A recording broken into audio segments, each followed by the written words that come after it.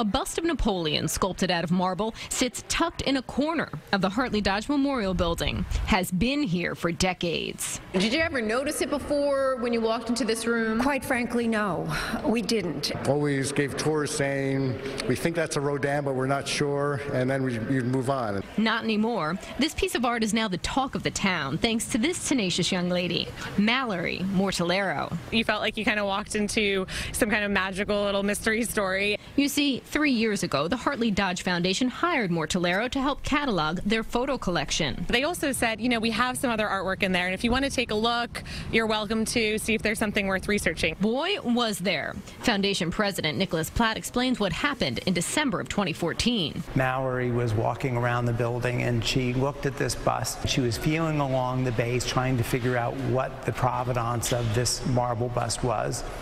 And her fingers ran across something chiseled. Turned on her flashlight. The signature came into view. I thought if this was a real Rodin, surely somebody would have known and done something about it. There was no paperwork.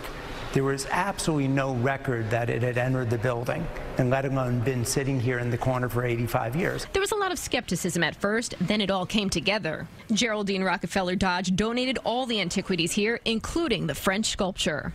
For 2 years now, all that have known that this is actually a Rodin have kept as quiet as the statue itself.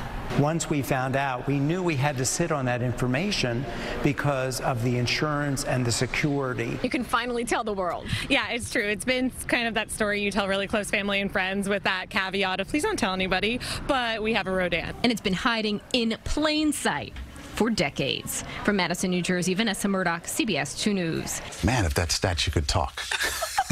They've been sitting on this for 2 years. I would have put up like bars or something around it just to protect it. Nobody knew. Amazing. It is valued at between $4 and $12 million, but the foundation has no plans to sell. Yes, but the public is invited to a formal viewing the weekend of the 21st before it goes on loan to the Philadelphia Museum of Art.